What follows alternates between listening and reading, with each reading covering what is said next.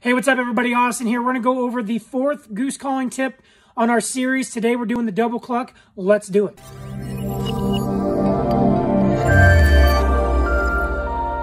Okay, so our first three videos were on the cluck, the honk, and the feeding growl. Today we're going to do the double cluck.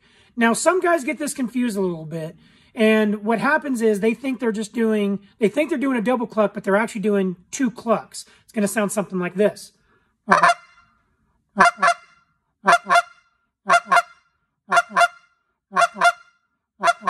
Okay, I'm bringing the tip of my tongue up with the T sound. Hut is the reference word I use.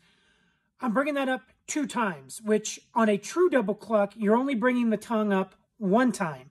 And the reference word that I use for a double cluck is like a ha hut, ha hut, ha hut. I'm only bringing my tongue up 1 time. And you're going to hear the difference here in a second, but that is a true double cluck, is a ha hut, and you're only bringing your tongue up 1 time.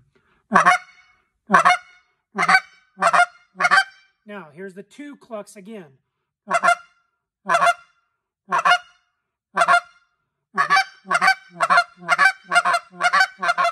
Now, what's fun is that you can play with this and you can throw it into your cadence a little bit, and it's super satisfying, especially when you have a flock of geese flying over you.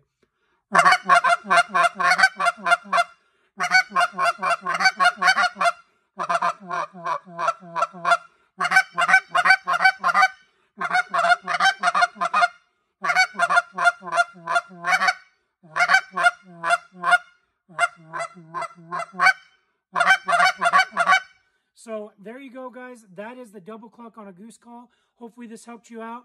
Tune in for our next video on the triple cluck next. Thanks.